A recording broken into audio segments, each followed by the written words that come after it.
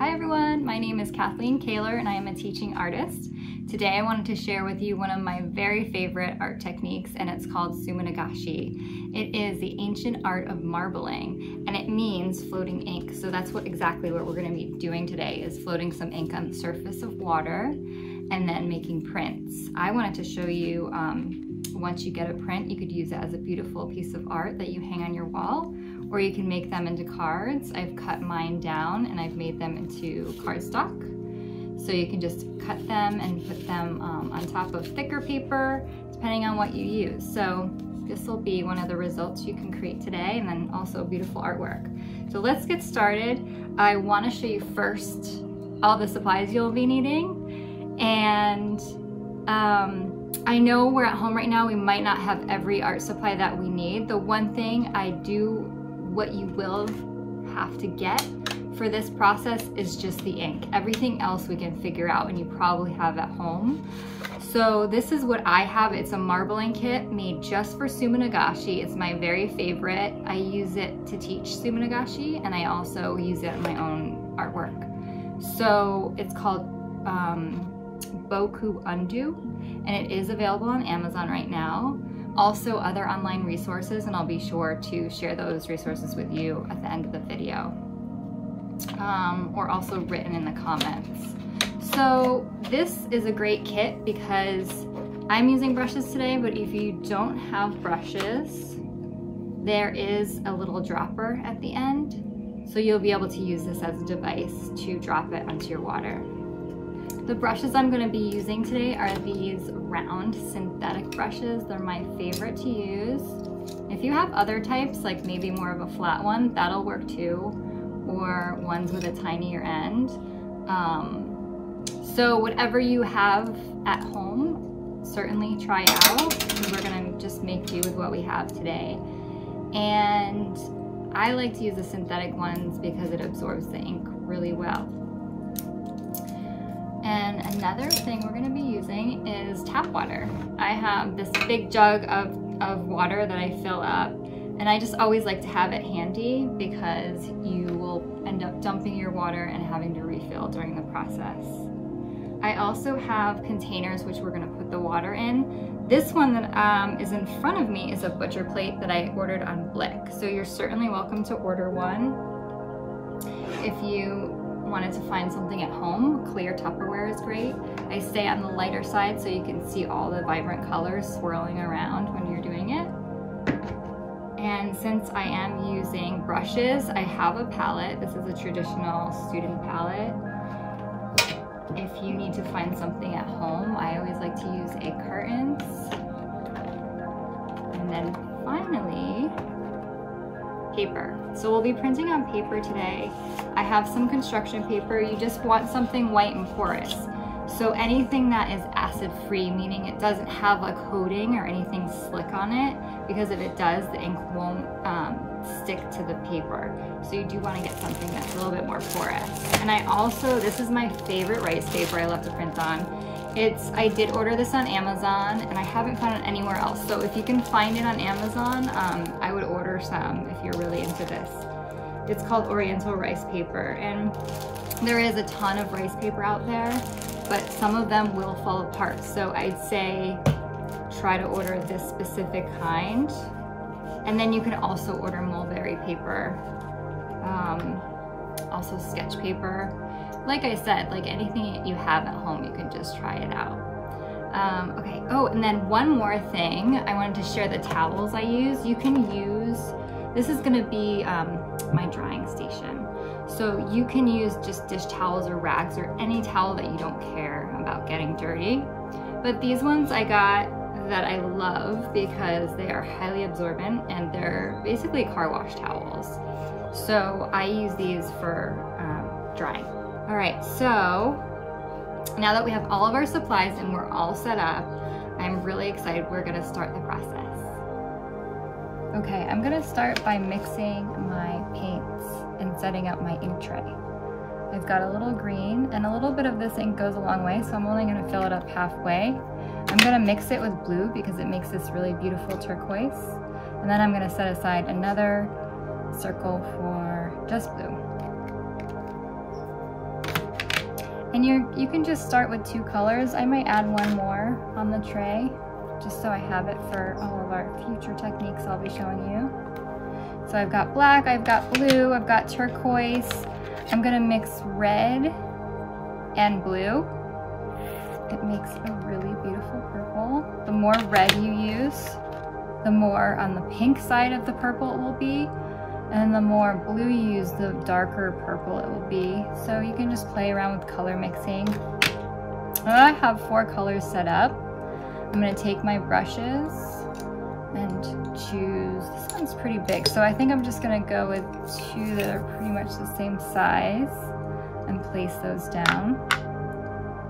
And now I'm gonna go ahead and fill up my tray with water. So like I said earlier, you just need enough space for about 1 inch of water. And that's all filled up, and you wanna make sure that you can't see any of the surface popping through. Sometimes if there isn't enough water, you'll be hitting the surface. So we just wanna make sure that there's an overall cover of water so the ink floats really well. Next step is grabbing your brushes, and you're gonna fill up both brushes with different colors. So I'm gonna start with black and blue. And I'm really gonna saturate those brushes, really fill them up with ink. All right. And the first step is just doing a very gentle tap on the surface of your water. This process was originally practiced by Buddhist monks, so it can get you in a very meditative state. For them, it was more of a ritual, and it was all about the process. So it's a really beautiful practice that you could use for a moving meditation.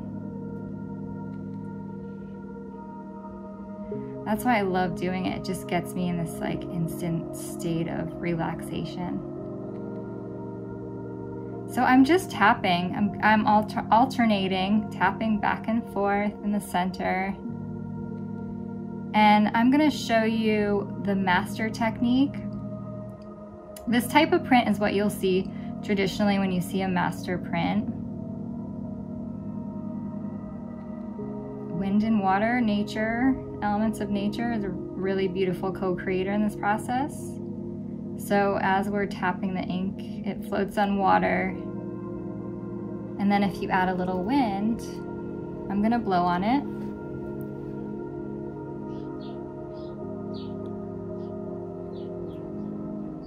It creates a whole different design. So this is called the master technique. What they do is add wind, and they end up with these rather jagged edges. So this is just one type of practice you can do while doing this technique. I'm gonna go ahead and take a print with my rice paper. If you do get this paper, there's a slick side and a matte side. You're gonna go ahead and print on the matte side.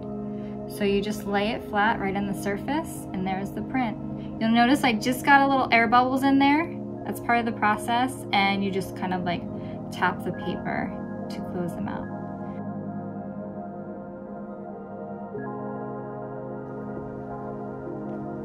There you go. So once you've made your print, the ink sticks really well onto the paper. I'm gonna move it over to my little drying station on top of my towel. And then I'm gonna take another towel and just gently pat it down.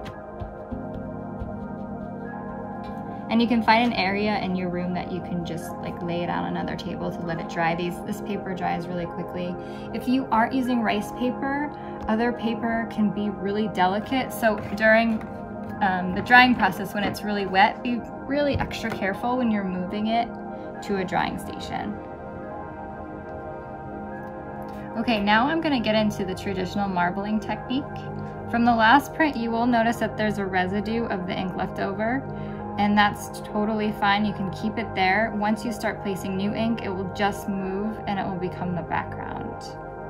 So I'm gonna do some purple and blue. And you're gonna start again in the center, gentle taps. And I'm showing you a shorter version, but you can certainly spend more time on these prints. Like the first one, you can do about 100 circles.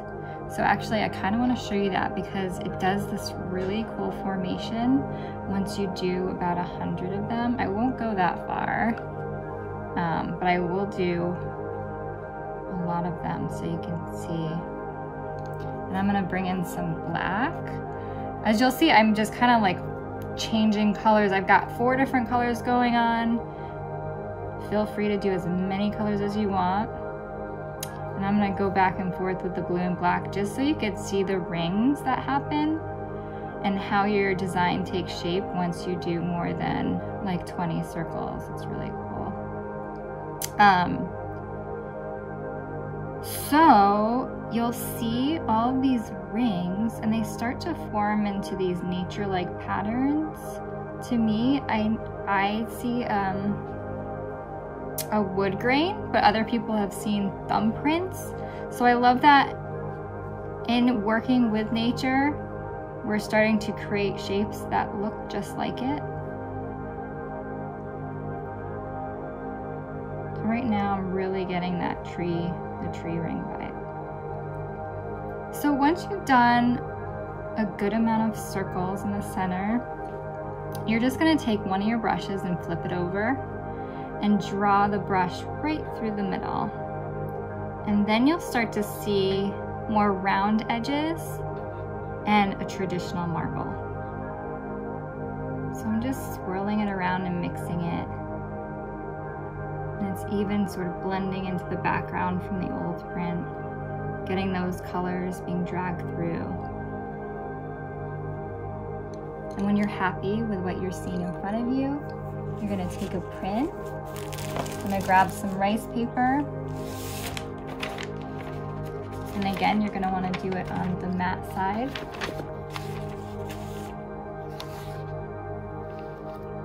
You have this beautiful marble. Look at that. And what's so great is once it's absorbed on this paper, it doesn't run. So I'm gonna move it to my drying station.